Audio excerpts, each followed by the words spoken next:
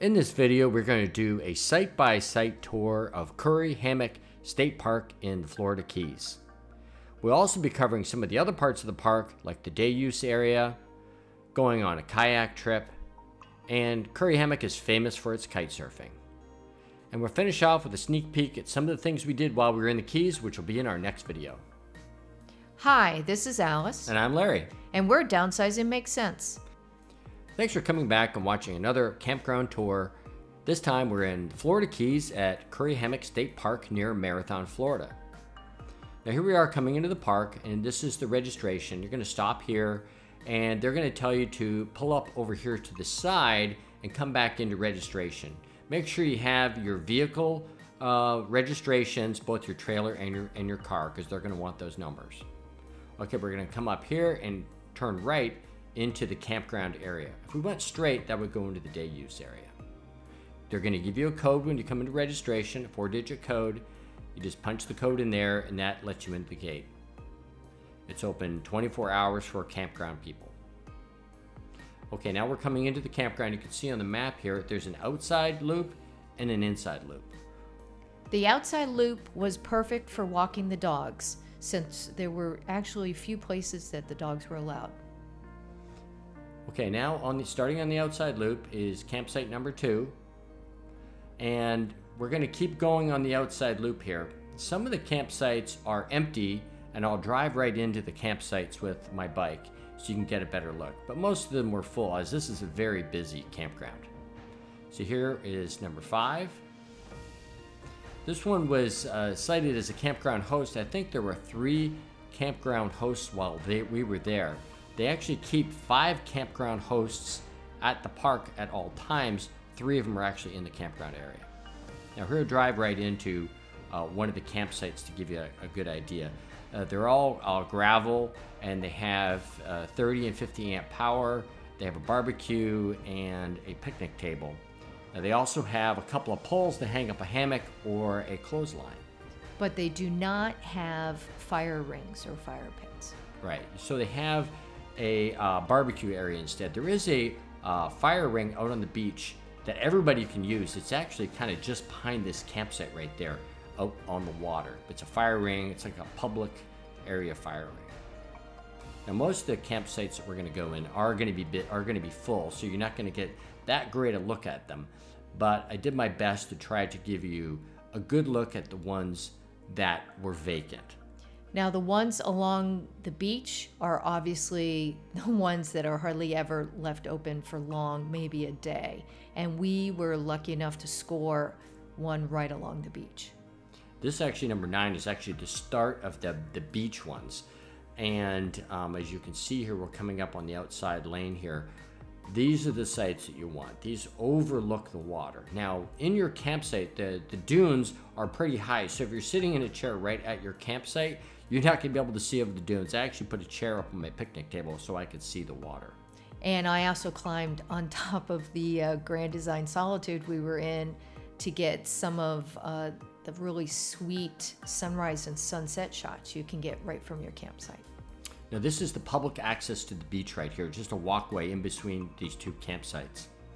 Now there were several tent campers in there, but mostly it was big campers, as this is a really hard campsite to get booked.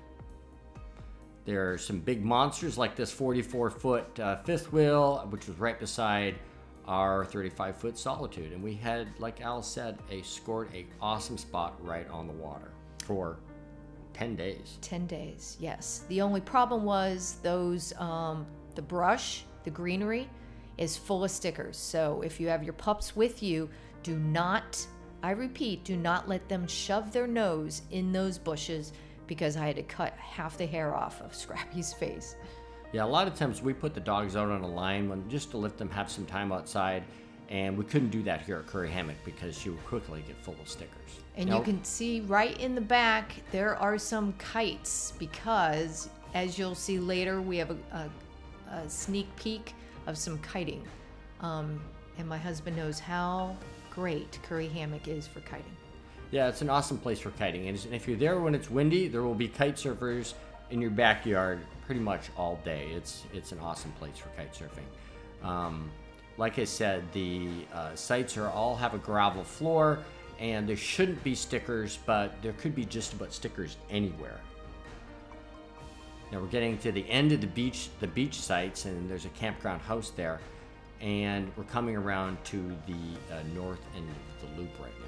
And where you see that fence that is the day use area. And there's an entrance to the day use area, which is great for walking the dogs in the morning. You can easily walk into the day use area.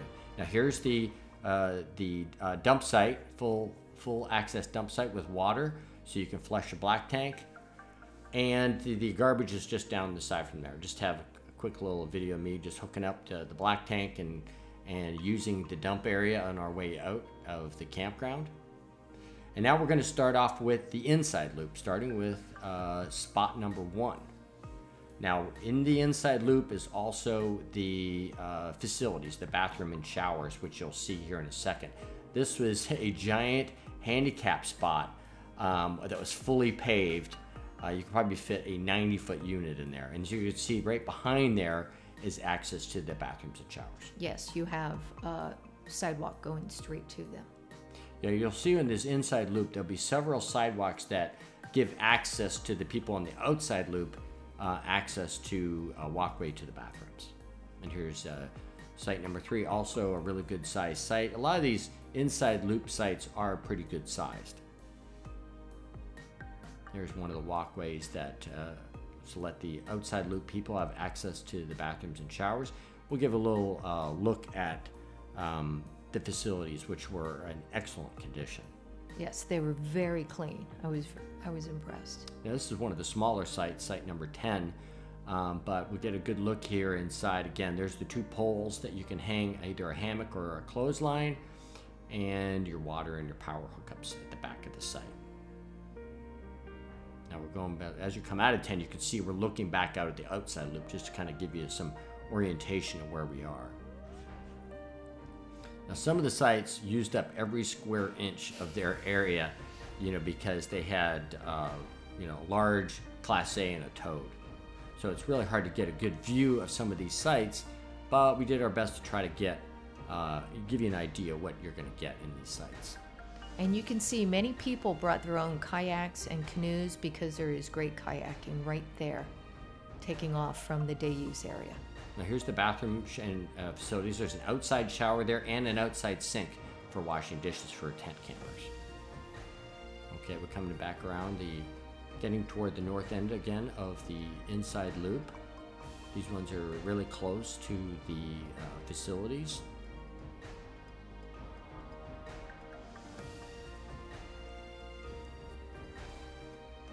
Again, there's lots of open area in between some of these sites, like between this site and the next site around the corner. So they leave lots of area that is unused. Again, another walkway to the bathroom and shower area for the outside loop people. And coming around to the last couple of sites here, somebody just in here with the tent, so you can get a better idea of the kind of size of some of these sites. There's a wide variety of the length of the sites, but they're all pretty much very similar design.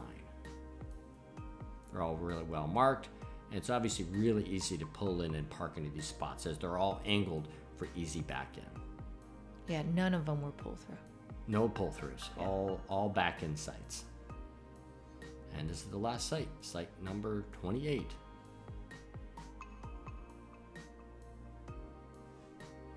Okay, here we are going into the men's shower area. Like I said, the bathroom facilities were really, really nice and super clean and well taken care of.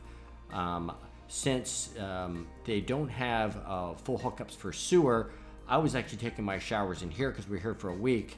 So I would save my gray water tank area. And they were super hot showers. They're really nice and clean. I felt very comfortable showering in the provided facilities. And here Alice took a little walk into the ladies' room. And again, it was very clean. And I actually did use the shower in the RV just because I'm just not comfortable doing it in the public ones. But eventually I'm sure I'm gonna have to do that. But it was very clean and there was nothing wrong with the facilities. That's not why I didn't do it. But as you can see, it looks a lot like the men's area, but this is the women's. Yeah, after 10 days, our gray tank was completely full. So it was nice to be able to have these showers close by so we could save on the gray tank area. Okay, they didn't have laundry facilities, but this is a little clip of the Marathon Laundromat, which is about 15 minutes away.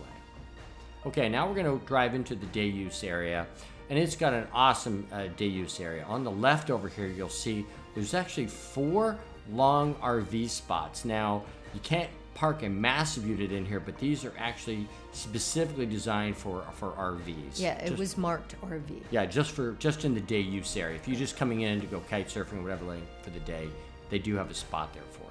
Lots of parking in here, but on Saturday and Sunday, believe me, this gets filled up really quickly because this is an awesome public park, and there aren't that many of them in the Keys. Now, as I'm just gonna kind of wheel through here. On the side, this is the kayak launching area. Later on, we'll show a little clip of us going kayaking, and this is where you pick up your kayak before you go on that trip, and it enters into that little part of the canal.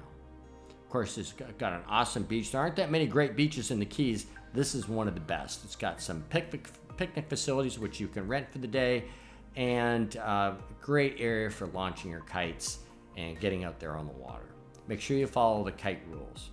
There's an outside shower there to shower off, and there's this great playground area for the kids. Yes. There was always kids in there all the time. There was quite a few kids that were actually in the campground. A lot of families that were camping. I mean, long-term camping. I think a couple of the campground hosts were actually families. Now, this is the day use bathroom, just giving you a quick idea. Again, very nice and clean. No shower, no inside shower in the day use bathroom. But they do have an outside shower for rinsing off after being out on the water all day. Dogs are allowed in the campground and on this trail we found, but no dogs allowed. They are not allowed on the beach. One of the fun things we did was take a kayak tour around Little Coral Key. As you can see on this map, kind of just highlighting the route that you take around. You can also go on the other areas of the map. Now, you go to the registration and rent the kayak. I think it was about $25 for 2 hours, and they give you life jackets, paddles, and seats to put in the kayaks. It's all self-serve. My favorite thing is to find local wildlife, like the zebra. There he is. Definitely. Hey! It's definitely stuff. There's definitely some stuff. There's definitely some stuff. Stuff moving. Jumping around. There's some big bubbles right here. Ah! What is that? And we brought our GoPro on the trip just to give a little underwater view of the sea floor, and it was covered with these jellyfish. I mean, the entire floor was covered with the jellyfish that you can see here, one that's actually moving. It was really cool. Okay, here's a view from our kayak looking at the campground from the water, just to give you a good idea of what it looks like from the water. You can see our camper there and the day use area. Now, in the day use area is a great place to set up your kite to go kite surfing. Like I said before, Curry Hammock's one of the best kite surfing destinations in the Florida Keys, with a nice big beach for launching your kite and a nice, safe, shallow area to ride. So whether you're just learning or an experienced kiter, Curry Hammock is just a fun place to go ride. Now, while I was out on the water, Alice was hanging out in this awesome little spot on the beach, which is right in front of our campsite. It was very convenient for her to hang out, watch me ride, take some video, and be able to get back to the camper quickly. Now, just a quick spot here on the internet speed was really fast while we were there. Good download and upload speed the whole time. Okay, here we are just sitting at our campsite looking at the sunrise. We had this view every morning of this beautiful sunrise. I made sure I got up to see it. It was awesome. Now, we also have the sunset, so you get sunrise and sunset from Curry Hammock. It was awesome.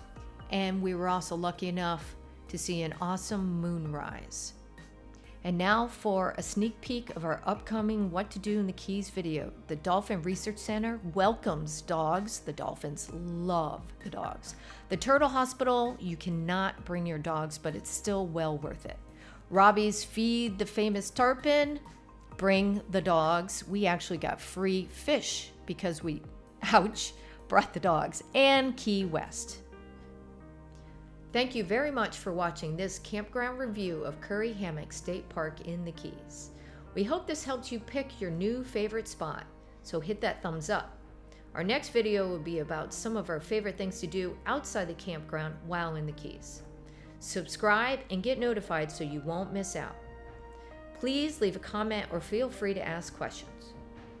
Just remember, downsizing does make sense.